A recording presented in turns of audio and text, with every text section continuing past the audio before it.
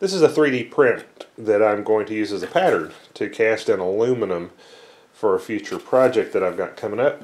And I want to get the outside smoother. I don't want all these ridges. So I'm going to work on today getting it smoothed out. So I'm starting out with a foam block, and I'm trying to go across these ridges. Now at this point I'm not trying to get all the ridges out, I'm just trying to flatten the high spots. Alright, so I'm going to prime this with a filler primer, a high build formula. It helps fill imperfections, so that's going to help fill those lines up, and I'll sand it in between each coat.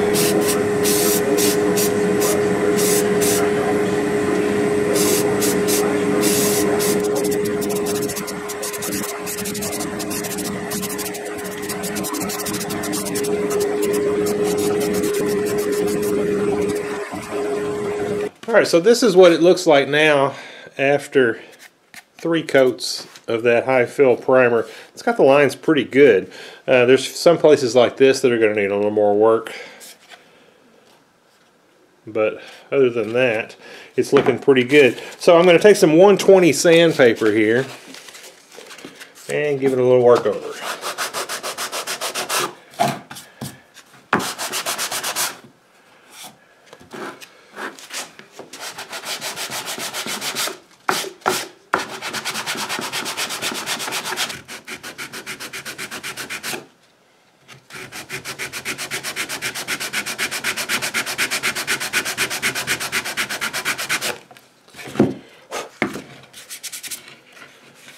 Alright, I'm just going to continue to work my way around this, and I'll be back when I'm done. Alright, so here it is after sanding. Now, I did wind up using some wet sanding. I used this same paper. It's not really wet dry paper, but it held up pretty well because my sandpaper was clogging so much with the paint. So now I'm going to take it and get another coat of spray paint on there. I'll just do that and then come back. Alright, so here it is finished, and let me get it there close where you can actually see it. You can see all the lines are gone. Now it's still not perfect. You can see like right there, there's still a little roughness. There's still a few lines.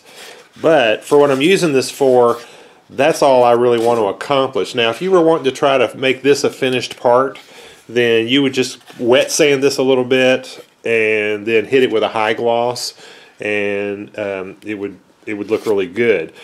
What I'm doing with this is it's a pattern for aluminum pouring, and I have found that if I leave it with this kind of a dusty, I mean, this is a primer and it's a flat, and I say dusty, but what I found is this holds the parting agent that I put on there better and gives me a cleaner pour. So I don't usually put a high gloss on my patterns. Now this is actually going to be, I'm making a vintage large dial pressure gauge out of this.